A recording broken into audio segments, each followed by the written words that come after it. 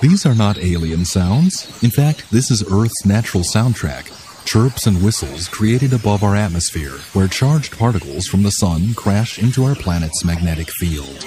This is a sound that aliens from another planet could hear if they figured out how to listen for it. Scientists on Earth call it auroral kilometric radiation. It is generated by the same process that creates the colorful auroras, or northern lights. The radio waves, interpreted here as sound, are blocked by the ionosphere, a layer of charged particles at the top of our atmosphere. But by using satellites, astronomers have figured out that this natural message is beamed into space. Having discovered this, astronomers can now study similar emissions that should come from Jupiter and Saturn. They might even use the technique to discover faraway planets around other stars.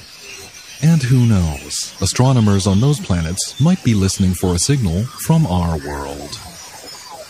For Space.com, I'm Tom Chow.